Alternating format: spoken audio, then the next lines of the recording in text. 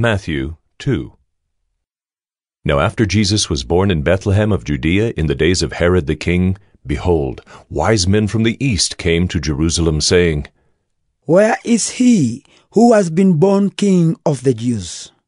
For we saw his star when it rose, and have come to worship him. When Herod the king heard this, he was troubled, and all Jerusalem with him. And assembling all the chief priests and scribes of the people, he inquired of them where the Christ was to be born. They told him, In Bethlehem of Judea, for so it is written by the prophet, And you, O Bethlehem, in the land of Judah, are by no means least among the rulers of Judah, for from you shall come a ruler who will shepherd my people Israel. Then Herod summoned the wise men secretly, and ascertained from them what time the star had appeared. And he sent them to Bethlehem, saying, Go and search diligently for the child, and when you have found him, bring me word, that I too may come and worship him. After listening to the king, they went on their way.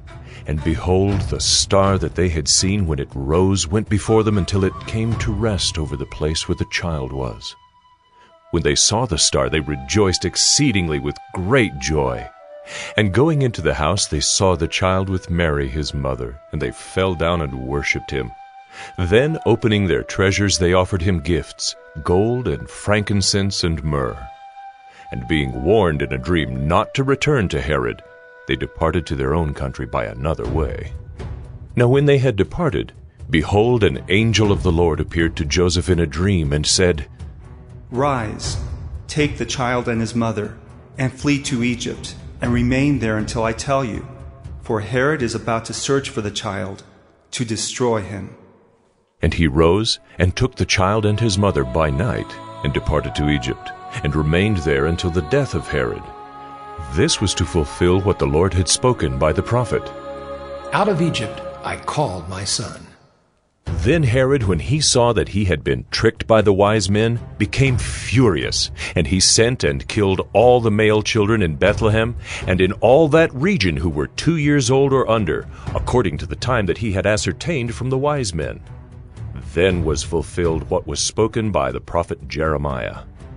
A voice was heard in Ramah, weeping and loud lamentation, Rachel weeping for her children.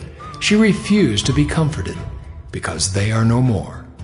But when Herod died, behold, an angel of the Lord appeared in a dream to Joseph in Egypt, saying, Rise, take the child and his mother, and go to the land of Israel, for those who sought the child's life are dead. And he rose and took the child and his mother and went to the land of Israel. But when he heard that Archelaus was reigning over Judea in place of his father Herod, he was afraid to go there. And being warned in a dream, he withdrew to the district of Galilee. And he went and lived in a city called Nazareth, that what was spoken by the prophets might be fulfilled. He shall be called a Nazarene.